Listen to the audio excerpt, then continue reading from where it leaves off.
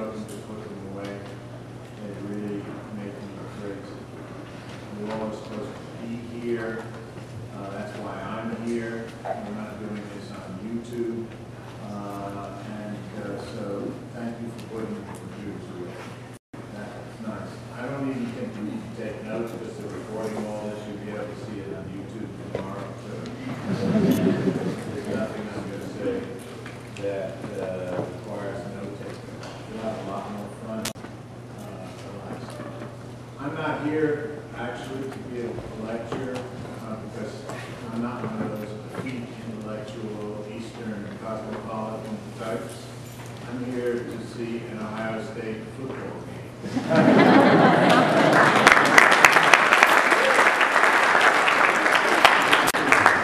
That's true. I have season tickets. I have really good season tickets. And if any of you need extra season tickets to the Michigan game, Jeff Kipnis is giving away a couple of mine to, from what I understand, but etc. So I am true scarlet and gray. I bleed scarlet and gray, so I want you to know that. So anything I might say that sounds elitist or Eastern, I want you to overlook. I guess that I found it really strange coming into this building and this place which I love. Two things happened. And I thought, whoa, I must be in a new place.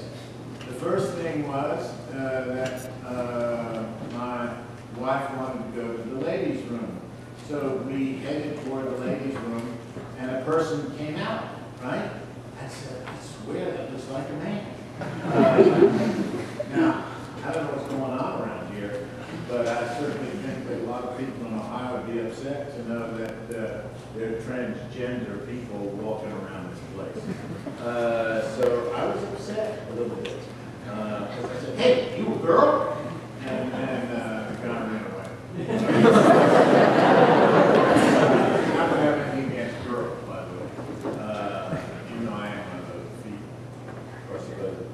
The second thing was, I went into the cafe and I saw these people which looked like architecture students. You know, they work here, etc. And I figured they looked a little bit like hippies, like you know, crazy people that you had in architecture school, and like you all, right? And I thought, well, these are just the kind of people that I see back in my school. And I said, who are you all working for, right? And to a person, they yelled, McCain. And I thought to myself, where? I said, I must be really in a time warp. I said, these are hippies, they voted for McCain. I said, things have changed in Ohio State. So anyway, I guess if I can play my Buckeye battle cry, I said, you guys can be from McCain. So I'm not going to make a political speech. I just want to say I don't want you to treat me like an ordinary one of those Obama. And let it go with that. I do want to say something about the intellectuals now, because I teach, which of course John neglected in my CV. The most important my CV is that I earned my living at another university. Yale University, and I'm here as a kind of advertisement to encourage Ohio State students to come to Yale. We have at least 10 Ohio State students at Yale. I'm not saying it's a better school, but we are a better school because we have 10 Ohio State students, I should tell you that. I love my Ohio State students.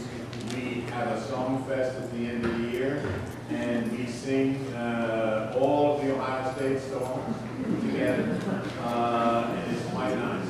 I also should tell you, since in case you're concerned about a school up north, that we do have students from there, and they're not as good as my Ohio State students. And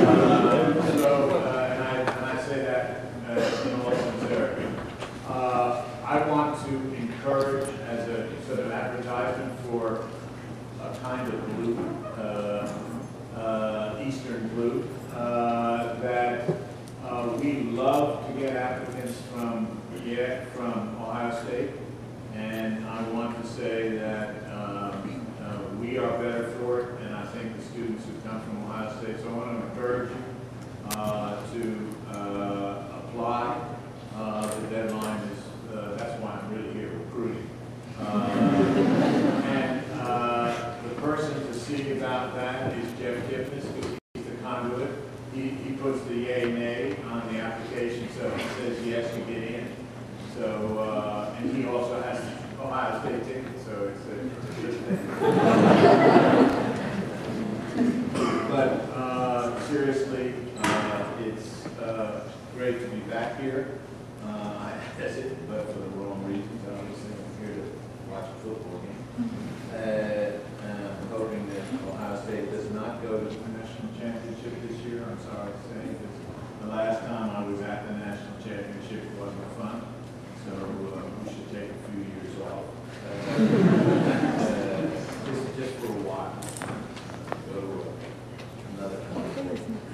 Anyway, I'm going to do something different than advertising. I know architects are supposed to show slides, so I'm going to show the latest slides I have for a project that's been building now for 6 or 7 years, and we continue to build. It's one of the largest projects that we've ever done. This is the City of Culture in Santiago de Compostela in Spain. But I don't want to lecture on the slides. I want to, since I come from the East, I want to talk about some of the things that I see in architecture. I would like to say that, first of all, I started teaching and started my architecture work in the 60s, so therefore I'm old at this. And in the 60s, the whole notion of the multidisciplinary idea, that was very fashionable, and it spread throughout schools and universities. It was very hard to have a disciplinary school in the university. And at the time, architecture, which felt inferior to other disciplines in this multidisciplinary world, looked to the general culture for its energy. And I think this is the notion of philosophy ending, science ending, is something that architecture always suffers from. And I believe that architecture should not look to culture, but rather culture should look to architecture. It was very funny. We're doing a competition in Germany right now for a Nazi museum in Munich. And if you think about how difficult that is, since architecture is supposed to develop an aura for its subject. In other words, in a school of architecture like this, you're supposed to celebrate architecture and the students. If you're doing a Western center like we did, you're supposed to celebrate the possibility of art. Although some people would argue that it doesn't do that.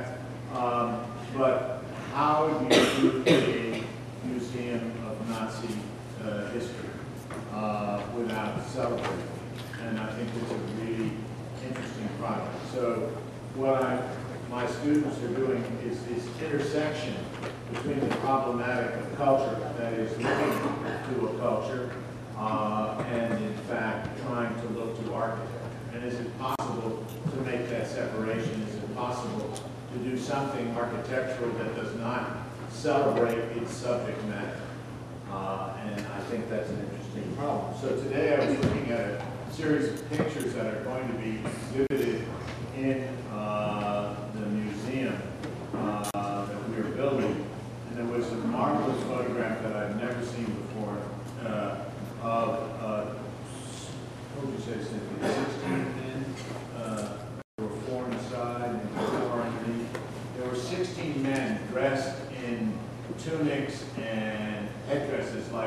they looked like Egyptian servants, let's say. They would come right out of Aida costume. But anyway, there were 16 men that had poles on their shoulder, and on their shoulder was a platform that they were carrying, and on that platform was Paul Trost, the Nazi architect's model of the House of German Art, a model that must be at least 30 feet by 20 feet. I mean, it was an amazing model that had to be carried by 16 men. And what it showed to me was how important architecture was to the regime. I mean, that first of all, they would make a model this size. Second, they would have it in a monumental parade with 16 men carrying. Can you imagine 16 people dressed as Brutus Buckeye carrying the School of Architecture? No, impossible. But it's really interesting how celebrated architecture was in this particular culture. Of course, it was part of the whole mode of propaganda of both the Nazi regime, of the Italian fascist regime, of the Russian communist regime. So I suppose that I've never seen a president in this country, perhaps except Thomas Jefferson, who was very much interested in architecture. In fact, our president has asked Robert Stern, my dean, to do his library, and it only proves that architecture is still not very important. Our president, but in any case, would I have done the job? Eventually, but they wouldn't have asked me. So I'm very happy for our dean, who's also going to do Gothic dormitories. And I asked my students last week, what do you think of Yale choosing the dean to do Gothic dormitories here? And they said, oh, it's great. And all of them said, it's going to be absolutely fabulous. And, you know, kind of fun. Huh? And, you know, they're going to be comfortable and cozy and nice, and, you know, it'll make New Haven a really nice place to live. Of course, it's not a very nice place to live, but Gothic dormitories ain't going to do it. So I said, if that's the case, and this is a $600 million commission to do Gothic dormitories, I said, how come we ain't teaching Gothic architecture here? How come you don't want to learn about Gothic architecture, right? And there was silence, right? And all my students want to do is teach us how to do Zaha, right? And I said, well, they didn't give the dormitories to Zaha, and I doubt whether they would. So isn't there some sort of conflict between Zaha and Bob Stern for you all? I just leave that as a kind of warm-up question to the kinds of issues that I want to talk about tonight, because I think there is a conflict in terms of who are we educating, what are we educating them for, and I'm reminded of the fact that when I was teaching at the University of Cambridge many years ago, I did the High Gothic course and taught it. And of course, Bob Stern knows nothing about Gothic. So, you know, what kind of dormitory we're going to get is another issue. Of course, I also point out something to my women students, because Ralph Adams Cram, the designer of the Gothic architects dormitories at Princeton, said in a book of his, when asked about why did he do Gothic, he answered, it was the appropriate architecture for young Christian gentlemen. I thought that's very strange for Yale today, since we are a multicultural, multi-gendered environment. In any case, just something to sort of warm up your energy or concerns. I'm going to talk about 6 points that I feel deal with problems of architecture today, both for people who are teaching, people who are practicing, and people who are learning about architecture. And they are points that for me are important, and I want to share them with you. And in fact, there are 6, but the 6th is so arcane that I'm only going to talk about 5. So when I stop at 5, don't say, "Get to 6." Because everybody says that. It really should be 6, but if I did the 6th one here, you'd all say, "Whoa." So I'm cutting it to 5, so I should have said 5 points, but the trouble is, I think somebody like the Corbusier had something like that. So I say 6.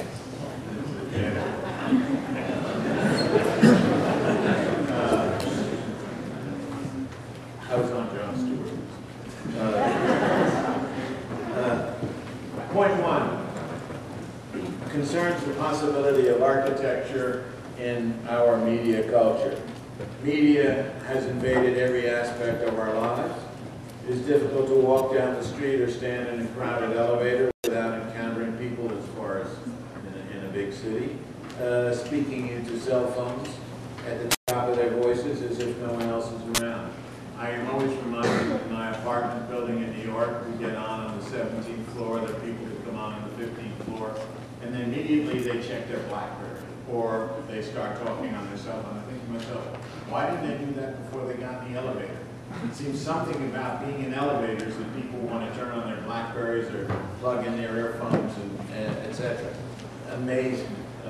They have, and it absolutely changes the culture of being in an elevator when people get in and start talking on their BlackBerries. Their iPhones provide instant messaging, email, news, telephone, music, etc. There's even a site now that I found, my students tell me, called Eisenman 08, which is a group of nuts from around the world who are proposing me for president. It's a Facebook site that I can't even access. I urge you all to join up there. Now, the iPhone provides instant messaging and all that stuff, but it provides you as if you were attached to a computer. That's the problem. That is, the real world has turned into a virtual world. The less and less people are able to be in the real physical world, i.e. in architecture, without the support of the virtual world. So that we're becoming less and less necessary as architects, providing physical support for our virtual being. This has brought about a situation in which people have lost the capacity also in terms of time to focus for any length of time. This is partly because media configures time in discrete segments. Focus is conditioned by how long one can watch something before there is an advertisement.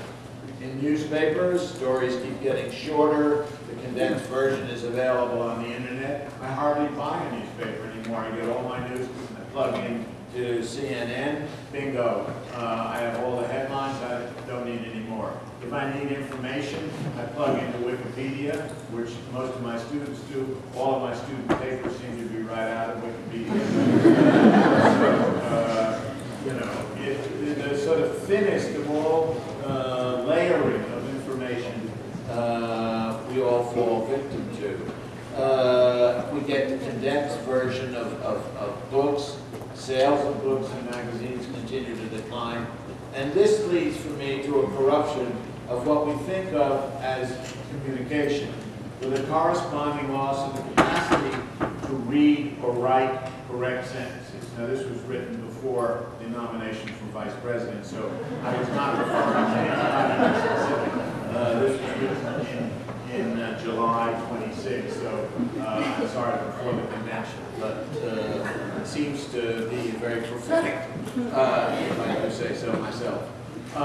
While irrelevant information multiplies, while and when irrelevant information multiplies, communication diminishes. If architecture is a form of media, it is a weak one. Now, to combat this over-reliance on other medias, architecture has had to resort to more and more spectacular imagery.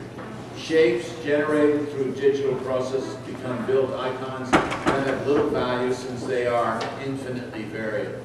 And of course, the new idea of parametric processes leads one to ask many, many questions. Forget Photoshop and Rhino and Maya, etc. What I call the new instrumentation that leads to new means of performance, etc. But I was on a jury at Harvard last spring, and a thesis jury, a whole year's worth of work, and the student got up and said, I have written an algorithm, and he showed this, as I said, we all have science envy, and there was this formula, I didn't know what it meant, and everybody clapped. Formula. And he said, from this formula, I can produce an infinite variety of variable forms. Infinite. And I thought, oh, okay. Of course, they all look like these chicken coop forms that you've seen that everybody's producing these days. These punctured forms. Why they all look like that, I don't know, since it's supposedly infinitely variable. Could I have one without punctures?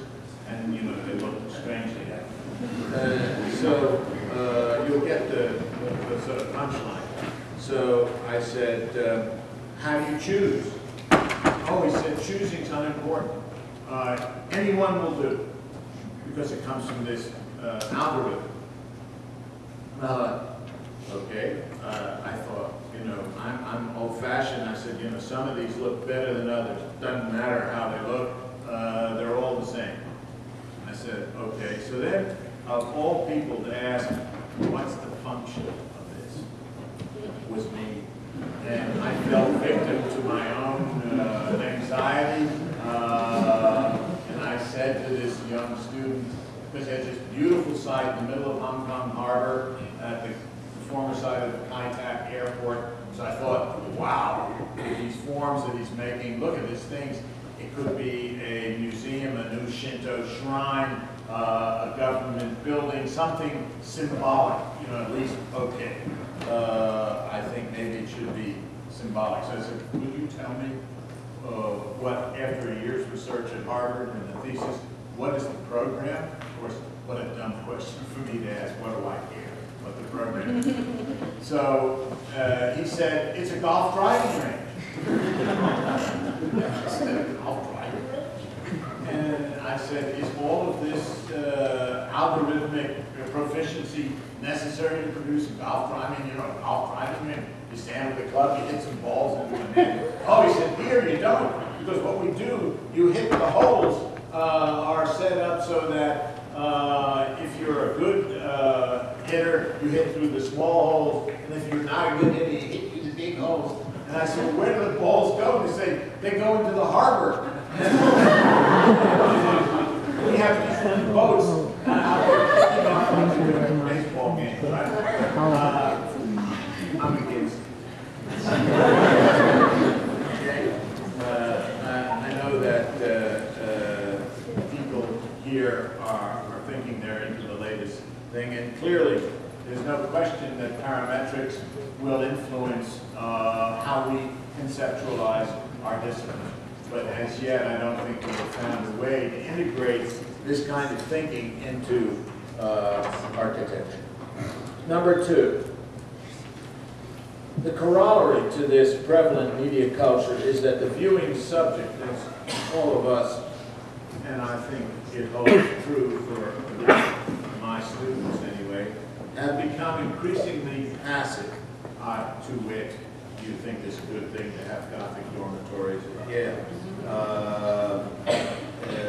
In the old days, students would riot at the least thing. The only thing I can think of that would overcome the passivity that all of you had is if I were the commander-in-chief of this country and said, we're going to institute a draft tomorrow for all of you that are not in ROTC, see you will be in the Army 3 days after you graduate, as I was, you would all become very much less passive, right?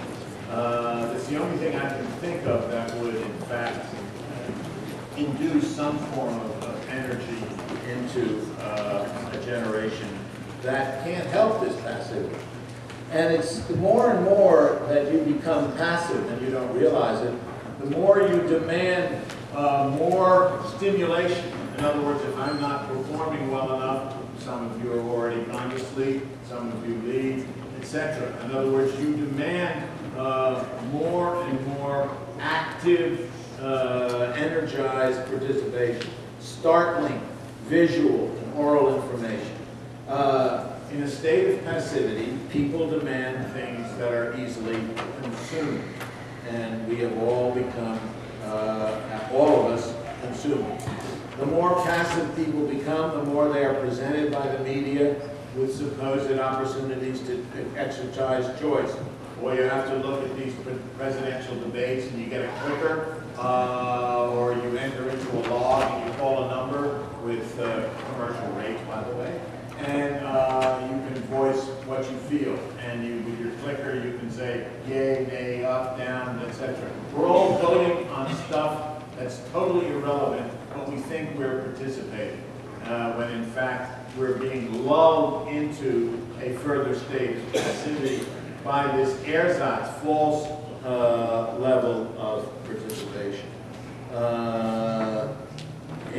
We vote for what news story we want to hear. We vote for what popular song we want.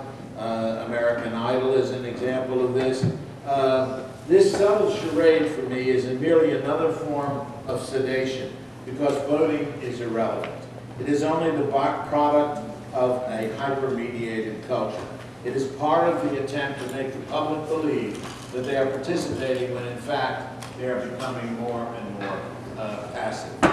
Students have also, I believe, become more passive than students in the past. This is not a condemnation, but a fact. To move students to act or protest for or against anything is rather impossible. They rather have a sense of what I call entitlement. That is, my students look at me and say, why should I learn what you are teaching? Or you owe me this to get me there. The student and workers' protests of, for example, 1968, which I was involved in, seem impossible today. And particularly for the last 7 years, we've had a government which has fostered this passivity, I believe. Our reputation in Europe, and this was in July, our dollar, our economy, which has gone into the tank recently, as far as I was concerned, was in the tank a year ago. And the spirit of what we stand for has been weakened, and we don't realize that. In such a state of ennui, people feel they can do little to bring about change. With the war in Iraq, with our draining of our economy, there is still the possibility in this country that the political party responsible for today's conditions will be re-elected. Will this have consequences for architecture? Point 3. This passivity, the capacity of us to allow a continuation of a form of government is directly related to architecture, in that one of passivity's most insidious forms is the computer. The architects used to draw by hand, volumes, shades and shadows, select perspectives. Learning how to draw, for me, when one began to understand not only what it was like to draw Palladio or Le Corbusier, but also the extent of the differences in their work. And for me, you can't be an architect if you're sitting at a computer in some 250-person office connecting dots with lines on a computer. You're not thinking spatially, you're not thinking in terms of the organization of space, you're not thinking of what I call a partie. You can't do parties on a computer, you have to draw. And a partie is a kind of diagram idea, and to me that no amount of Maya, Rhino, or 3D Studio, Photoshop is going to take that away. And what's interesting is what I find in my students are they're very proficient at the instruments that they have to use, but they have no capacity to understand how do they bring them into play to make architecture.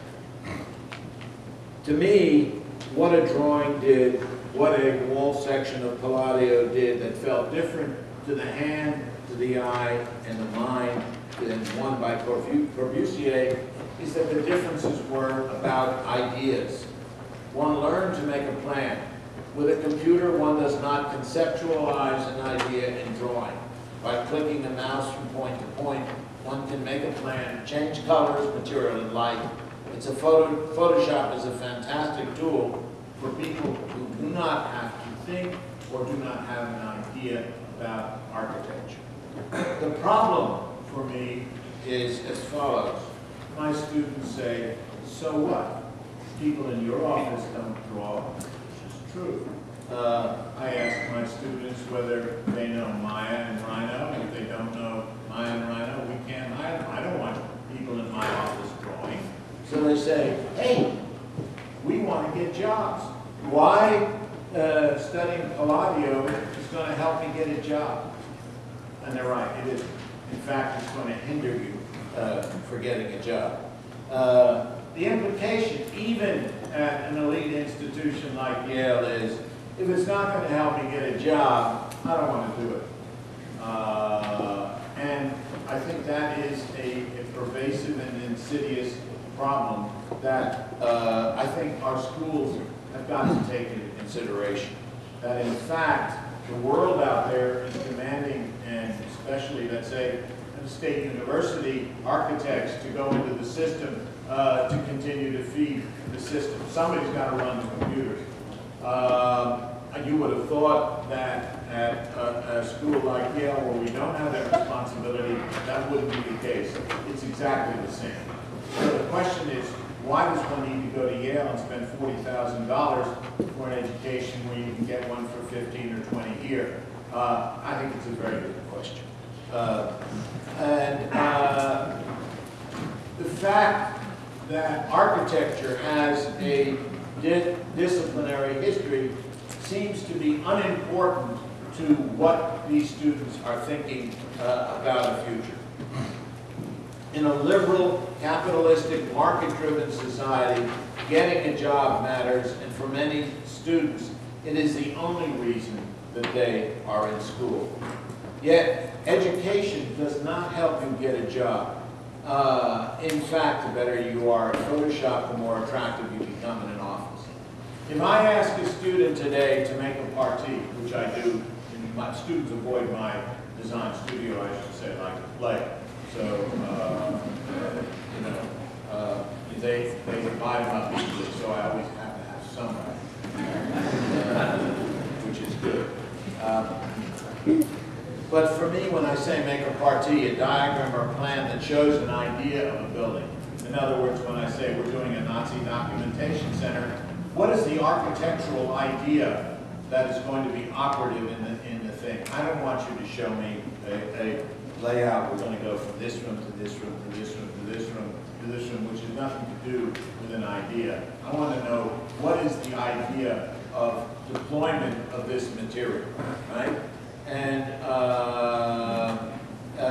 they can't do it. And this is a very difficult situation because I teach third-year students. So what we have to do is to go back to the beginning and say, did it matter to Borromini when he did San Carlino or San Ivo to great churches? Did it matter how the program functioned? Do we know how the communicants felt or the celebrants felt about the Mass in these places? Did we worry about LEED certificates or sustainability? They seem to have sustained themselves very well over 4 centuries. Do we know what the client was like, whether the Pope was a fascist or not? Clearly, we don't care. The history of architecture has not been made up of LEED certificate sustainable buildings. In fact, some of the worst buildings I know are done by architects who practice under the name because they can't design. They can give you a LEED certificate. So much for the history of architecture. I suggest to all of these people that they go to Borromini, and Borromini conceptualizes an idea. It has nothing to do with the liturgy.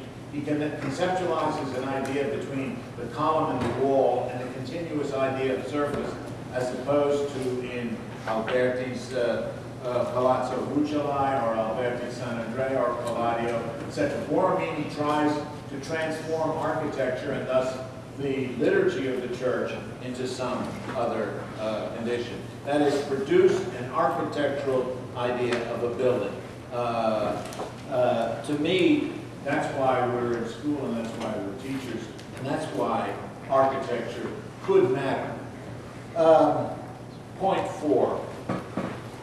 The computer is able to produce the most incredible imagery, which become the iconic images of magazines and competitions. You win a competition, you've got to be able to do Photoshop, you've got to be able to do, because people are only interested, the juries are really only interested in looking at images that are so-called spectacular. You go into offices, and I see a lot of offices where more and more spectacular work supposedly is being done, and I wonder if it is in fact architecture. Now, when I say that we have these spectacular images, but these icons have little meaning or relationship to what I call things in the real world. There was an American pragmatist philosopher, C.S. Peirce, at the beginning of the century, who called for 3 categories of signs: icons, symbols, and indices. The icon was a sign in architecture that had a visual likeness to its object. A symbol had an agreed upon meaning. For example, Robert Venturi's famous dictum categorizing buildings as a duct or a decorated shed cast the difference in architecture between an icon and a symbol in architectural terms. A duct is a building that looks like its object, a hot dog stand in the form of a giant hot dog, or in Venturi's terms, a place that sells ducks, taking the very shape of a duck. This visual similitude produces what Peirce calls an icon, which can be understood at first glance. It doesn't take anybody any longer to decide when they see a duck that it ain't a city hall, or at least one would imagine. Venturi's other term, the decorated shed, refers to a public facade for what amounts to a generic box-like building. The decorated shed is, in Peirce's terms, a symbol, which has an agreed-upon conventional meaning. A classical facade symbolizes a public building, whether it is a bank, a library, or a school. Today, the shapes of buildings become icons, i.e., without any external reference, that is, to an algorithm, rather than something out in the world. That is, to a virtual condition without a real program. They may not look like anything, or they may only resemble the processes, i.e. the algorithms that made them. In this case, they do not relate outwardly, but refer inwardly. These are icons that have little cultural meaning or reference. There is no reason to ask our more famous architects, why does something look like this? There is no answer to this question, because why is the wrong question today. Why? Because the computer can produce it. One could ask these architects also, why is this a better one of these? Which one of the crumpled paper buildings is better? Which one is the best, and why? The answers are problematic because there is little value system for judging, because there is little relationship between the image produced, the icon, and anything external to it. These icons that made through algorithmic processes have little to do with architectural thinking or with what I call the persistencies of architecture. That is, enclosure, interior space, corners, interior corners, exterior corners, all kinds of things, facades, plans, etc. We always are going to deal with them. What's the problem of a corner?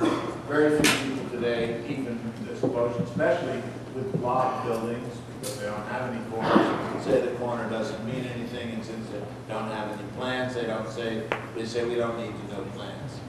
One of my colleagues, Mario Carpo, an architectural critic and historian, has written an article called Thinking from Alphabets to Algorithms. He suggests that in order to understand algorithms, one has to switch from thinking notationally, as in alphabets, to thinking algorithmically.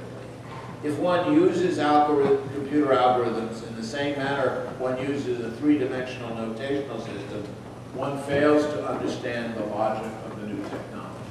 So one is not condemning the new technologies. One is saying is they bring to it the possibility of a whole new thought system that then reflects back into architecture. In other words, we cannot think notationally but algorithmically when we are asked to work on such equipment. Point 5.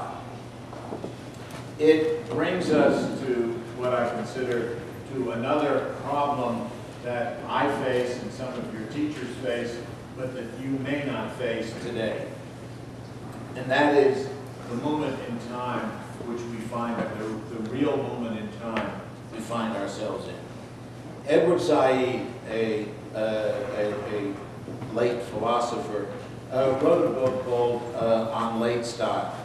He describes in that book lateness as a moment in time when there are no new paradigms, nor no new ideological, cultural, political conditions that cause significant change. Lateness can be understood as an historical moment, as an internal search for which may contain the possibility of a new or future paradigm. For example, there were reasons in the late 19th century for architecture to change. These included changes in psychology introduced by Freud, in physics with Einstein, in mathematics with Heisenberg, and in flight with the Wright brothers. There was a movement from the mechanical era of the 19th century to another more complex condition of the world. These changes, which took place in the late 19th century, caused a reaction against Victorian and empirical styles of that period and articulated a new paradigm, modernism. In each historical style, you will find, if we go back in history, an early phase, which in modernism was from 1914 to 39, a high phase, which in modernism occurred when it was accepted by capital from 1954 to 68, and then a period of opposition or mannerism where one struggles against that paradigm. This is what followed the watershed moment of the events of 1968. 1968 saw an internal implosive revolution, one that revolted against the institutions representing the cultural past. This was followed by postmodernism's eclectic return to a language that seemed to have meaning. The deconstructivist architecture exhibition at the Museum of Modern Art in 1988 put an end to this cliched and kitsch style. But that was in 1988. We're now 20 years on. What has happened to change anything? Nothing. In fact, the reason that we have not had an avant-garde and everybody wants to be avant-garde and everybody thought that with computers we could return to the avant-garde. You cannot return to the avant-garde if there's no cultural condition that promotes this kind of thing. So there is ultimately a relationship between architecture and culture, between the discipline itself and the cultural conditions that are influenced by the discipline. we are not in an avant-garde, a high moment, or a mannerist moment, but a fourth moment which Said calls a late style. A period where there is no new paradigm, in which one tries to find a way to produce work without resorting to either a mannerist, a high, or a, as it were, a digested form of manners. Computation is a possibility to produce a shift from notational form to digital form, but in itself is not a new paradigm. The question remains, what happens when one reaches the end of an historical cycle? A beginning, a middle, and a mannerism, and then nothing new happens. Late style describes this moment in culture that you all face, I believe, before there is a shift to a new paradigm. A moment not of fate or hopelessness, but one that contains the possibility of looking at a late style for the possibility of the new and the transformative. Said cites in his book, Late Style, Beethoven's Missa Solemnis, written at the end of Beethoven's career, where the composer was responding to the seeming impossibility of innovation. Instead, Said says, Beethoven wrote a piece that was difficult, anarchic even, that could not be easily understood because it was outside of his characteristic and known style. Beethoven's later work, Said says, is an example of the complexity, ambivalence, and undecidability that characterizes a late style. These few notes toward Edward Said are to suggest that this is not the movement of the new. While everyone, many of us, want to be avant-garde, looking into the old, into architecture's own discipline, and into its history may be one way to deal with today. For me, late style has an analogy in literature in Thomas Pynchon's most recent book, Against the Day. His story begins in 1893, set at the Chicago World's Fair, the Great White City, which was conceived at the time as an image of the future. So this is, in a sense, the book is all about an analogy comparing 2006 with 1893 and suggesting that what seems to be the future became the past, really, but had the possibility of the future, but we didn't realize it in the way because of the way we looked at it. So he said that the White City was conceived as an image of the future, but instead its classical buildings was an architectural conservatism.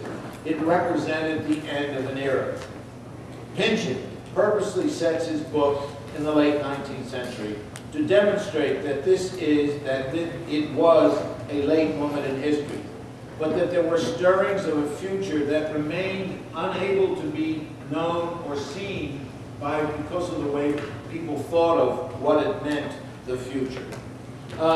He caricatures this with young people flying around these fantasy spacecraft that had never really existed at the time, but that he imagined to exist at the Chicago Fair. These stood for the possibility of a youthful transformation of the world, looking not at the classical architecture, but elsewhere towards new possibilities. Against the Day, for me, is a parable of your position in the world as I see it. It is the possibility of not looking at what is supposed to be the new and relevant in culture, but rather looking into the discipline itself, like Beethoven did, to see what other possibilities there are that might, in fact, become a future. What Pynchon sees is the fact that there is going to be a different form of infrastructure, of transportation, a different form of thought that would eventually transform the world, and that its beginnings are apparent in the strangest of places, that in moments of lateness. these few words that I'm saying to you today are merely to provoke you, to suggest that no, we're not in a moment of the new. No, I can't teach you answers to the future, the past, or even today. Yes, I know you all yearn to be avant-garde, as I did, but I understood that I was following from people like Le Corbusier and Mies van der Rohe, and all I could be was a mannerist rather than an original avant-gardist. And I believe that it's possible to look at the conditions that we find around us, both in the past and in the present, into our own discipline and into its history as a way to begin to accept today the possibility, as Pynchon saw it, and as other architects of their time saw it, as a way to deal with the future. With that, I'm going to show some images which are not to suggest that I have the answers, but the fact that I build architecture as well as think about architecture and teach it. And I want to think that this work is a late work. I am 76. I've been on the stage a long time. It is probably the largest project I will ever do. It's probably going to take the longest amount of time that I've ever worked on a project. And it's probably the most expensive project I will ever do. It's built in the most backward region of Spain. It is a cultural center where there is little culture. It contains 6 buildings, 2 museums where there is no art, 2 libraries where there are no books, an opera house where there is no opera, and a research center where there are very few people researching. This is what we call the buildings. How they'll be actually occupied, I don't know. The whole notion of the project is, in fact, to encourage tourism to a region where, in fact, there is very much a religious tourism today. 1 million Catholic pilgrimages come to Santiago because it's one of the pilgrimage centers, Rome and Jerusalem being 2 others. It's one of the few religious pilgrimage sites in the world. As a matter of fact, it has the 3rd most number of tourists to St. Peter's and 1 other in the Catholic hierarchy. Now, I'm going to press this. I'm not good at this. Here goes me. Let's move that. Can we move that on that? And we're going to turn the lights on. You know, you have the thing over there that pushes buttons and it changes yours. Okay. So, and I got to do the laser in one hand and the pointer in the other. They have new things now that have laser and pointer and changer at the same time. And that's a thing, you know. You got that on East Coast. Yeah. They're made in Alaska, yeah. In Washington, Alaska.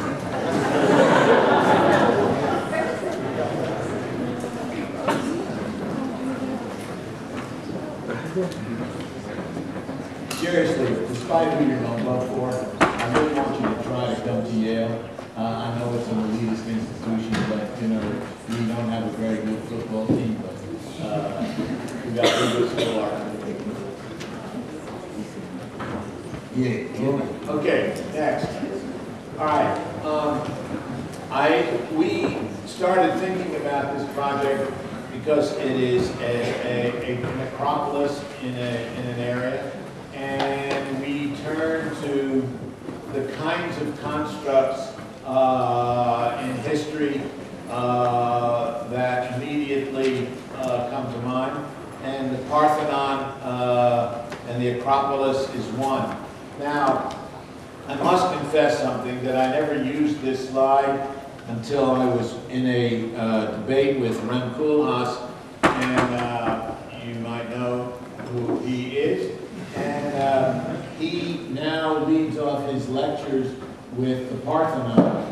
And so I thought I would use my lectures on Parthenon. He says, his thing is, this is architecture. A very noble statement, and I couldn't agree with him more. Then he shows the second slide, he shows Frank Gehry's Los Angeles Concert Hall, and he says, this is not architecture. And so I can't do that because I love Frank, but Rem doesn't seem to care. And then he shows a building by Jacques Herzog, another one of his friends. He says, this is not architecture. He goes down a whole list of people. He has me in there somewhere. I'm only 5th or 6th on the not architecture list. But then he gets to one of his buildings, which seem to me like all the others. But he says this is architecture. You can say anything these days as long as it's not spoken in correct English sentences and get away with it. Next, please. This is the Alhambra in Granada, in Spain, which is a complex of buildings. And the whole idea for us was to try and find a way to take from a single building, which is a symmetrical building, and reach out into the city and the landscapes. That is, to create, in a sense, a complex of mega buildings that does something to the urban environment that the single building may not do. Next, please. There you see it in its context, the starting with the single building, the symmetrical center with the circle within the square, and then how these buildings reach out into the landscape. Next, please. This is a famous example, the Campidoglio in Rome by Michelangelo of 1546 and 47.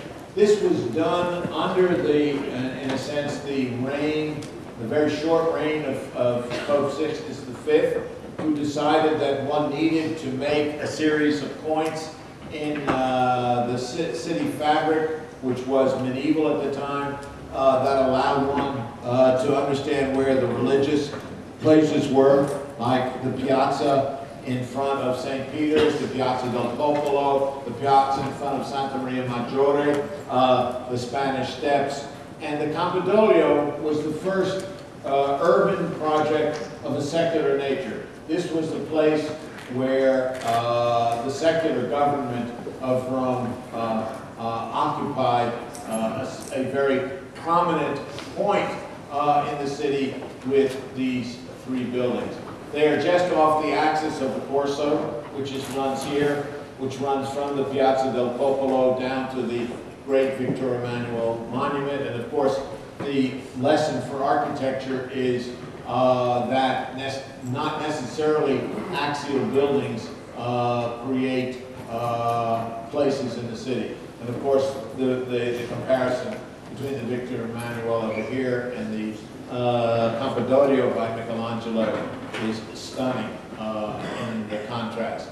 Next, please. Here is the Escorial in Spain, built shortly after Michelangelo. It started as a church building, and then a library, and then a residence for Charles II. And this was the model that the president of the region of Galicia said that he felt like he was like Charles II, and that Charles II sat in a chair on his hillside somewhere over here to watch the building of this project, which was not completed before his death. And my client said that he wanted a chair to sit on the hillside to watch the building of his Escorial.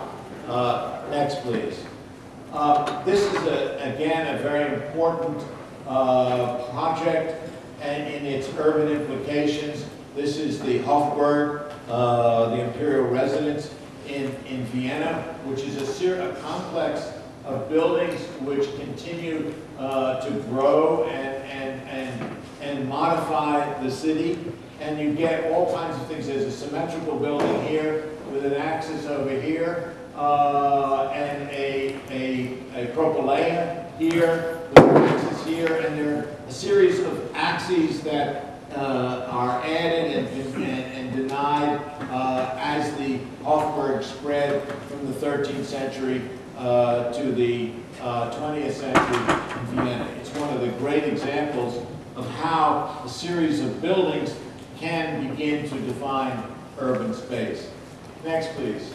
And the last one of these complexes, which I think both show you the good and the bad of this, is the Getty Center in Los Angeles by Richard Meyer, an attempt by a single architect to make a structure of difference and urbanity.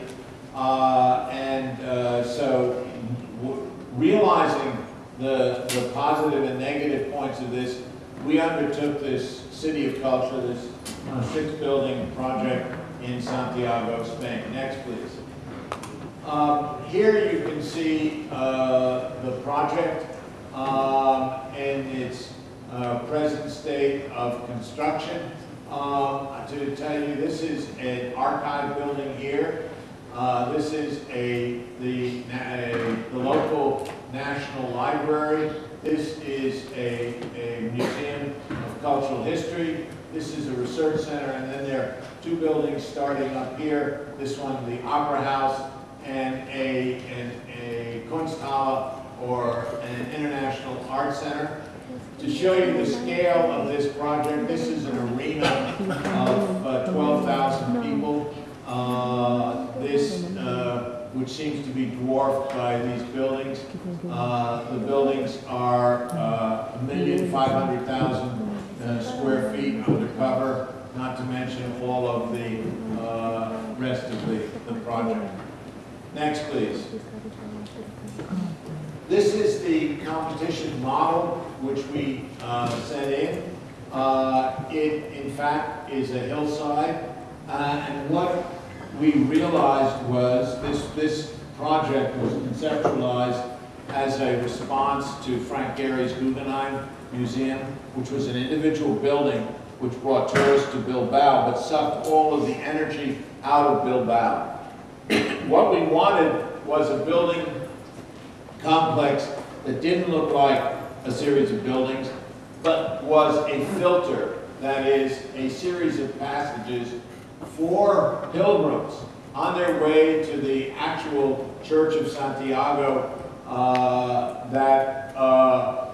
this would be the mountainside cut into by these passages. So what we did was to cut the top off the mountainside and rebuild it as buildings looking like the mountainside with these passages. Here is the kind of diagram that we sent in, which shows the Cartesian grid, the topological grid, and the medieval grids of the city of Santiago. This was a strategy purposely intended to be anti-monumental, anti-Bilbao, anti-figure ground, as it were. And in fact, it was the only project that did this. Everybody else did these fantastic 6-building complexes. And we did this sort of dumb model that didn't look like anything. Next. These are the diagrams that we made. This is a diagram of the old city of the pilgrimage routes through the medieval city. We took these pilgrimage routes and placed them on the top of the mountainside. We then deformed those pilgrimage routes by the topographical energy, so that we had a trace of the original routes and the topography of the land pushing the actual imprints up. And then using the computer, we had a series of topological vectors that entered into the structure, and finally the Cartesian grid. So we had the medieval, the topographical, the topological, and the Cartesian all superposed on top of one another to make a complex and, as it were, illegible reading. In other words, we wanted the impossibility of saying, well, that's the old town, or that's the topography, or that's the computer, or that's the Cartesian grid. We wanted all of those possibilities simultaneously. That's what makes it a late work. Next. There's the site plan with the medieval roots in brown going through all the way down to the town. So this is a filter, a transition that you don't even have to go through. It's very similar to our idea of the Wexner Center, that from 17th and Fraternity Row, you have to walk through the Wexner Center to get to the football game. You didn't have to ever go in it, but you knew it was there. And that was a purposeful gesture. I know that President Gee has his football lunches at the Wexner Center, which is, you know, you have culture and football at the same time. Here you have religion and art at the same time. You don't have to go into the art, but you know it's there. Next, please. We then wanted to make this project as contextual in terms of material and idea of spaces as we could without being imitative and being merely a replica of downtown. So these are the arcades that you find downtown. Here are the arcades in the building. Next. These are the stone buildings that you find. We used the same stone. We didn't use tile roof, but we used a red stone on the roof. Same kind of what's called quartzite. We used it in a Cartesian manner here, very similar to the way it's laid up in the houses of the region, typical to the region you can see. Next, please. This is the pavement of the central square, which uses at least 3 different kinds of stone with the Cartesian grids into the stonework. And here we see the Cartesian grid and the different stonework in the plaza pavement. Next, please. One of the things that's characteristic of Galicia is it rains a lot, and so in the buildings there are always these glass balcony overhangs to try and bring more light into the buildings because of the climate. And so all of our project, the glass in the buildings all protrude out in several different layers to try and catch as much light as we can and articulate the facades. Next. And this is one of my favorites because this is the facade in the harbor of La Coruña, the port city of Galicia in Spain.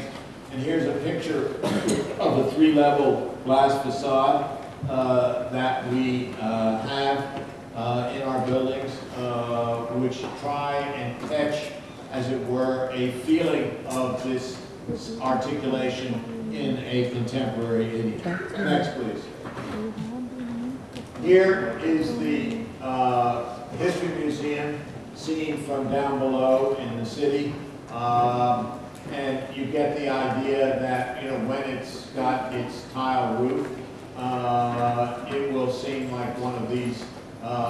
Very interesting, the slope is the same that it looks like, in fact, the hillside, the continuation of the hillside. Next, please. This is the same building seen from above on top of the hillside. Next, please. The same building before its tile roof had gone on, kind of like a back one. We built a regular roof and then a 10-foot high gridded structure so that you could have all of the stacks, the exhaust systems, air conditioning, anything you want that's on the roof, but that the roof would not show this, and it would just have a second roof, which was all the local stone, so it would look like a natural landscape. Next, please. And there you can see the research center with its Cartesian grid cut into the various local stone, and the history museum in the background. It's very stunning to come up and see this building. It seems to warp and twist and have no stability at all as you move around it. Next, please. And there's the site, the archive building, the library building, the building we just saw, the research center, and the history museum, and the beginning, as you can see, of the opera house, which will fill in and complete the hillside, and the International Art Center. Next, please. Another shot of up close of the library and archive, library and archive building. Next. Next. Here you can see that grid that is on top of the actual roof, which leads to this kind of roof structure. Next, which you can see in place here. Next, these are interior of the library building with its three-layered glass facade. Next. And you go from the glass facade in an upper level here to this level down to the rare books room. So there's a kind of sectional continuity for me, which is very important, that it is not a single level, but is a certain spatial continuity from above down below. Next. And here you can see it now in a more finished form with this is the interior glass facade, the exterior glass facade, the upper level, the second level, and then down to this lower level. Next. Next. And you can see here this lower level and the section through it, and looking back through to the archive building. Next. This is the scale of the space, and again, this very complex facade and interior facade. There's several facades of the History Museum. Next. The sectional drawing. Next. And the diagram that allows all of the lines of the typology, the topography, and the Cartesian grids to inflect upon all of the levels, both the horizontal and vertical levels of the project. Next. I show these because these are the last few slides that we've taken. No, you're gonna go back. Too fast. Almost done. No, there you go. This is not an illusion, but for some reason there's a glass floor in the building. I can't tell you why, but they built it, and you get this kind of photograph, and that kind of effect when you're there. That is this virtual reality of sort of walking on nothing, which is, for me, quite interesting. And we've never done it, able to do it before, and I can't tell you why, but it makes a nice picture. Next, here it is again over here. Next, and again with the traces of these different grids in the space. It really has this quality of being lost in a fun house. You don't know where you are, whether you're seeing Here is another, mirrored glass, which shows you a reflection of the door that's over here, and has, and of course the doubling of the actual structure. Next, please. The interior space of the archive building. Next. Next. Next. Next. You can clearly tell I'm fascinated by these pictures. No, come on, let's go on. I wanted to say something about these two towers. My friend John Hedek, who was an ardent Catholic and wrote a book of poems about Santiago, designed two towers for Santiago. They were to be symbolic of a west facade of a church without a body, and he was, as it were, at the time that he designed this, dying of cancer, and he was one of the 5 architects, a very close friend, and on his deathbed, I promised him I would build this church without a body that he was about to lose, symbolically. And what's wonderful about, these are his actual, from his actual drawings. If you stand over here and look through these two towers, we framed them so that you see the actual west facade of the Cathedral of Santiago, so that when the pilgrims are walking down here, they stop for a moment to look through this west facade without a body. They see the actual body in the history of Santiago. Next, please. This is the facade at night. Next. And you can see what it does differently in the day or the night. Next.